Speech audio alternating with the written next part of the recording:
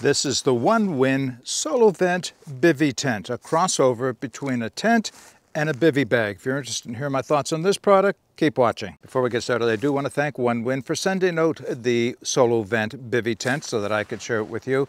So this is not the first product from OneWind that I've reviewed. In fact, they've sent me out a few other products. I'll put links to them in the end of this video. And I've purchased a few of their products. And the reason being is I'm consistently impressed with the high quality compared with the price that you're paying for the products from OneWind.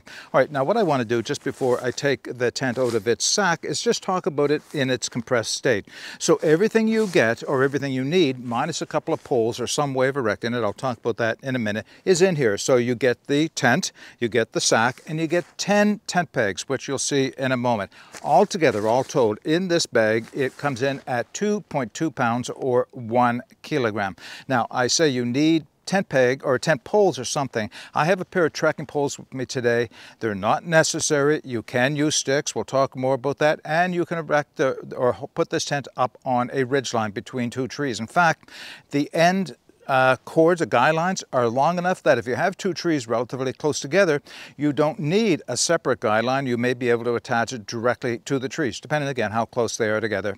Okay, so what I'm going to do is just take it out of the sack, stretch it on the ground here, which is relatively flat. That's about the best I could do in my immediate area. We'll set it up and we'll talk about it. All right, just to save a few moments time on video, I took the tent out of its stuff sack, stretched it out on the ground, and pinned the four corner down with the included tent pegs. Now I'm going to be giving you close-ups of everything so you can see what's all involved here. But the first thing you're going to want to do after selecting where your site is, and basically what you're looking for is, one, which was the direction of the wind. So what do you want your view to be when you're looking out in the morning especially? All important is looking above you, looking for any widowmakers or anything that can come down on top of your head, or you don't want that to happen, of course. And because the piece of ground that I'm on is not perfectly flat, surprise, I'm out in the woods, I have a slight uphill incline in this direction, so I want my head to be at this end. Now this is important because the tent does have a head end and a foot end. The head end is a little taller than the foot end is, as you'll see when it's fully set up. So you do want to orient your tent or lay it out in the orientation you want prior to doing the rest of the setup. So that's where I'm at right now. So the next step would I had to take my trekking poles, which I have laid down on each end, set them up and guide them out. So I have the tent pegs and two extra guy lines in the little stuff sack. And we'll take this.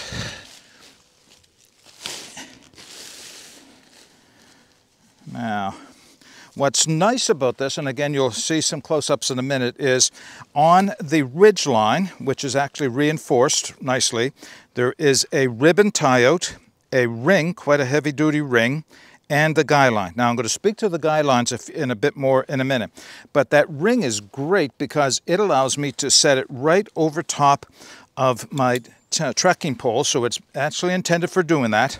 And now I can run this out to the distance I want, and I don't need it to go all that far, so I'll just have to untangle it first a little bit. There we go. All right, that's better. Now I can run the guy line out and pull it up. A little height adjustment tensioners on it. Now that may or may not be my last setup. We'll come around, of course, after we get it more or less set up to finish it off. More or less straight now. And the tail end. Pretty much the same, but I'm not going to be able to get the trekking pole at this height, so I do have to adjust my trekking pole down. And this is one of those trekking poles only has a certain amount of adjustment, and unfortunately the trekking pole is taller.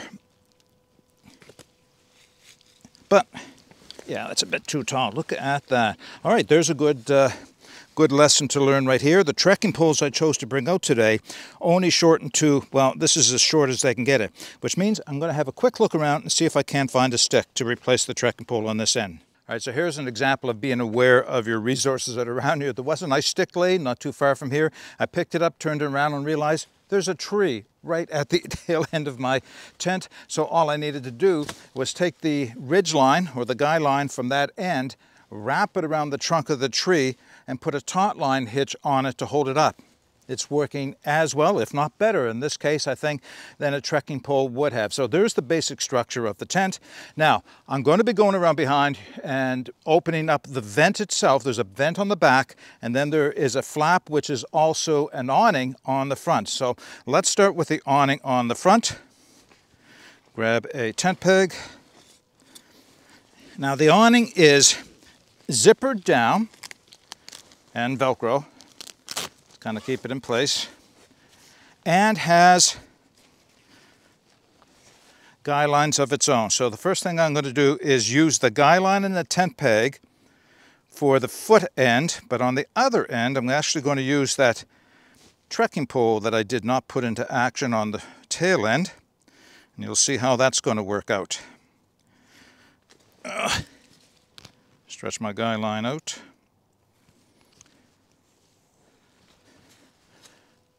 That looks reasonable.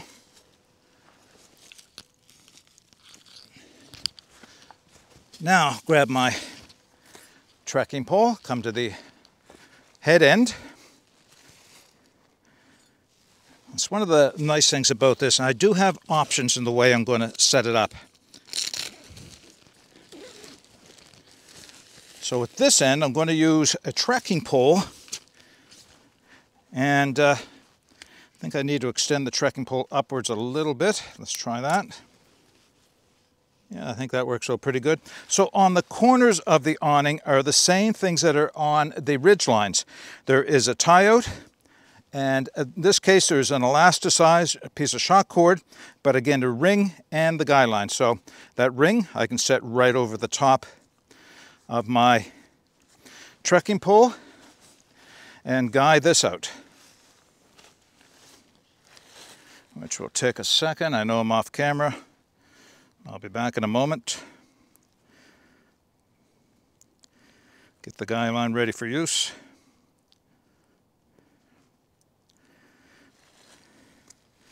All right, there we go. Yeah, it's looking pretty good.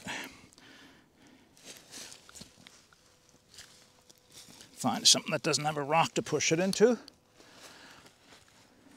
Okay, so I have the front of my tent set up, but I'll take the camera around back and show you the vent as I set it up. So now on the back of the tent, there is a flap which has a vent of mesh, fine mosquito mesh running along its length. It has guy lines in each end, and this will form the ventilation. You have to remember now, this is a single wall tent. It does not have an inner and an outer, so you want as much ventilation as you can get while still being protected from the weather, because condensation can and probably will be an issue. I'll explain in a moment. So I can guy that out.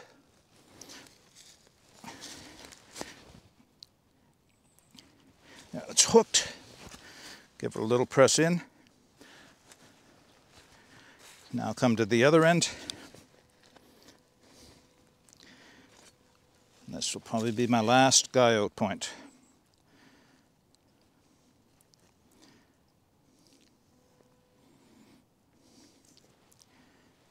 And that should work. All right, now basically the tent is set up and ready to go. I'll take the camera off the tripod, we'll take a walk around, and I'll be able to show you its key features and how it fits me when I get inside. Start at the head end of the tent on the open side, and then I'll work my way around from here. So to start with, I'll show you where the trekking pole is inserted.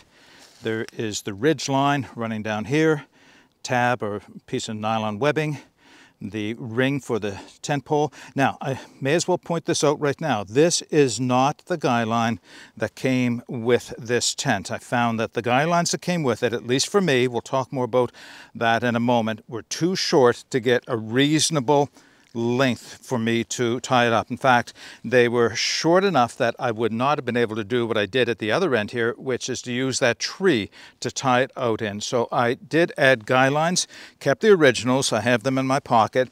I can use them as extensions if there had in fact been 2 trees and I wanted to guy it out completely. So from that point, you can see that there are loops along the ridge line, 3, not including the ends, of course, which means you could run a ridge line right through the center and just use 2 trees at whatever distance, whatever distance you have line to stretch between, and not have to use poles at all for this part of the setup.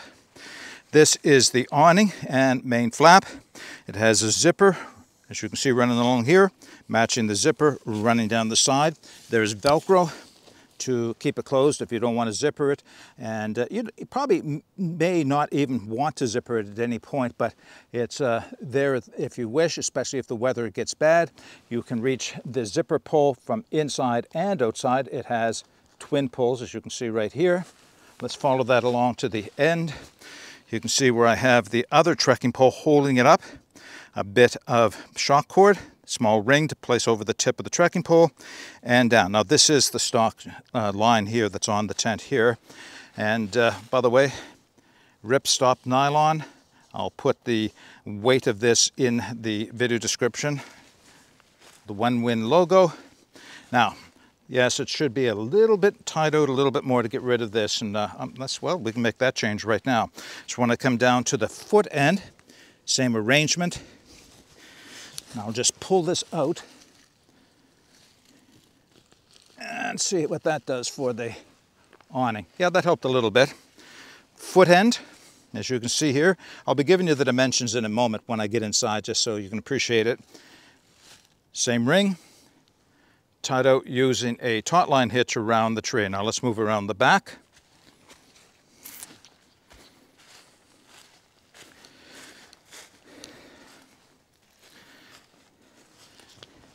And of course, there's the vent being tied out to lift the flap off.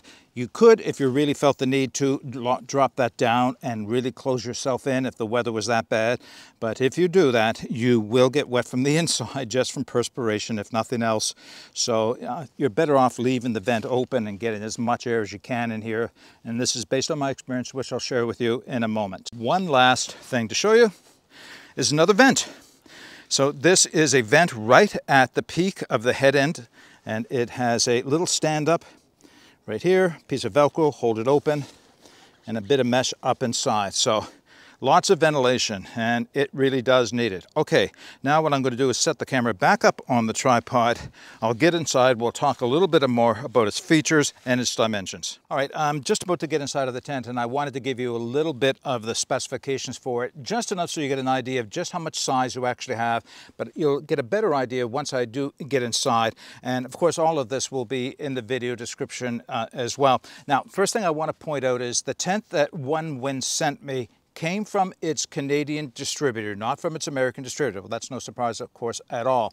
And what I've discovered in doing a little bit of research is this is a first generation of the SoloVent tent. There is actually a second generation of this. Now, there's not a lot of difference between the two, but one of the bigger differences is the floor in the second generation or upgraded tent uses a heavier nylon than the walls of the tent. So this has the original floor in it, probably like a gram or 2 lighter, but it's also a little bit more prone to having sticks or whatever coming through. So I say that for a reason. I don't think functionally it's going to change anything for me at all, but in using this, I like to have a little bit of a ground sheet. In fact, I have a little tiny poly tarp that if I was staying out in the nights that I did stay on it, I used that poly tarp for that purpose. So I just point that out. If you're ordering it from the US, or as the stocks are used up in Canada, it will come with the stronger floor. I'd still recommend some type of a footprint to use underneath it anyway, just for a little bit of protection and additional waterproofness, although it should not need it according to the rating that OneWind gives the tent itself. Now, as far as dimensions go, the length of this tent is 82 inches, which is 210 centimeters, so it's well over 6 feet tall. That's about 7 feet in length. I can probably figure that out if I really tried hard enough. The width is about 33 inches, and that would be at the head end, because not only does it slant downwards towards your feet, it also narrows in a little bit. So the most of your room is at the top end of the tent, which makes sense because they're trying to minimize the amount of fabric and therefore weight in this tent at all. And at its highest, it is 39.4 inches, I think it is, 100 centimeters. So that's the amount of height you get inside. Now, it does have the bathroom style floor, so they're all the way around. It does come up a little bit so that you know, if you ended up in a bit of a wash and you had some water, as long as you're careful, you should not get water inside of the tent. All right. Now, let's get inside. So I'll be able to bring you in a moment. So there is a zipper that is two-directional. And it goes all the way down to the far end and up again. The 1,600 square holes per inch. Wow, that is small. That's what the mosquito netting is. There's nothing getting through that at all. I can't imagine. This can be rolled up. There are toggles along the edge of the door here for this mesh fabric here, and as well you can do the same thing with the roof. If you don't want to use the roof as an awning, then you don't have to. You can have it wide open. But I'm going to get inside. Actually, I'm going to roll this up, because if I don't, you probably won't see me. So give me a moment to roll this up. Toggle it out of the way. All right, I just had to do one toggle in order for you to be able to see me inside. Now, I'm going to bring the camera inside with me in a moment so you can get an appreciation from what it looks like inside. But I will tell you there's one little pocket for whatever it is, cell phone, flashlight, headlamp, whatever it is you're looking for to keep organized, that is actually raised up off of the floor just a little bit. It runs along the bottom of that back vent. So I'm going to get in and sit up just to give you an idea what it looks like in here. Now, this is as far to the head end as I can get. Now, I'm not a big man. I'm only 5'10", 185 pounds, we'll say, on average. But I'm sitting up and my head is coming in contact with the roof. All right. Now, the reason I'm mentioning this is I have seen some people mention that there's plenty of room to be in this tent. I don't find that to be the case. Like I said, I'm only an average-sized person, and I'm sitting on the ground.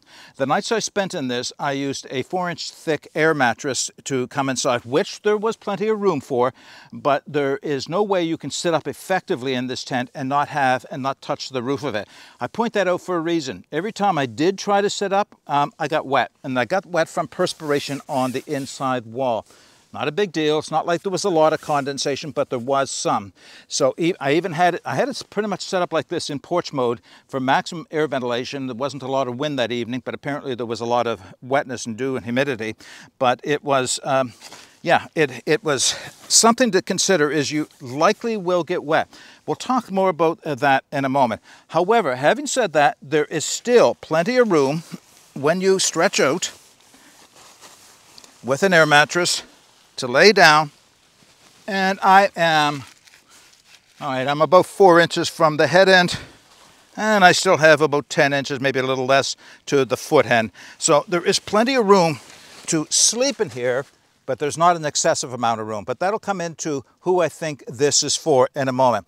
All right, one last thing to do before we wrap this video up is for me to bring you inside the tent so you get an appreciation of what it's like to be on the inside. All right, I'm laying down inside of the tent. You can see down to the foot end. There's enough space, like I said, but there's not a lot of space. The back ventilation, very much appreciated. I can share that with you. I have the mosquito netting just kind of wrapped up there, hanging somewhat draping. And the awning. That's got to be one of the nicest features here, is this awning. As you can see, look at my view. Isn't this wonderful? This time of year especially, wide open. I don't even need the mosquito netting, but you know, it's nice to have that. We're outside of the mosquito season right now. I really think the awning is probably the best feature for this tent. I'm just show you the foot end again. Should be able to see the Velcros. Now, one thing I didn't mention, but I think should be obvious, is if the weather starts to turn bad, you can obviously drop this awning down.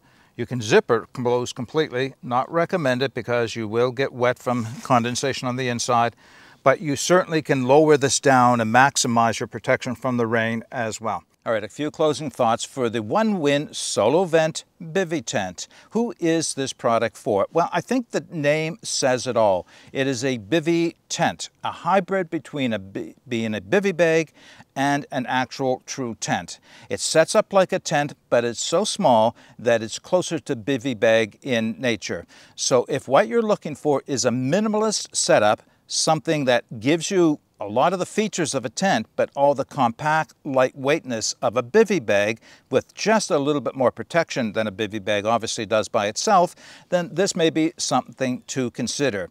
It is small, but having said that, I spent 2 nights in it, comfortably sleeping. I did mention, though, you will get wet if there's a lot of condensation on the inside. Not a big deal, just something to be aware of. So do maximize the ventilation at every opportunity just to make sure that you do stay dry. But you can't beat that view. Waking up in the morning and looking out with that view, then that's something that a lot of the freestanding, closed-in tents just don't offer. So this is closer in a lot of ways to using a small tarp, but having the protection away from the bugs that the bug netting provides you.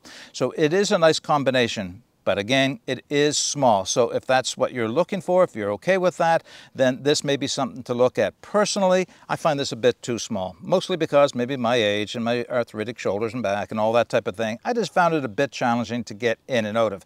Once in, I was comfortable, slept well in this. There was plenty of room. It's not like I was rubbing up against the tent everywhere. Sitting up in it, yeah, I was. My head was starting to come into contact. It was really hard to avoid doing that. But still, overall, considering its weight and its compactness and its simplicity, this may be something that I would pack out when I'm just trying to move fast and light and looking for a luxurious room isn't on my agenda. Okay, if you have any comments or questions about the OneWind SoloVent Bivy tent, put them in the comment section below. The links and the specifications for it I'll be putting in the video description. But until next time, get out and explore and take that path less traveled because it will make all the difference. Bye for now.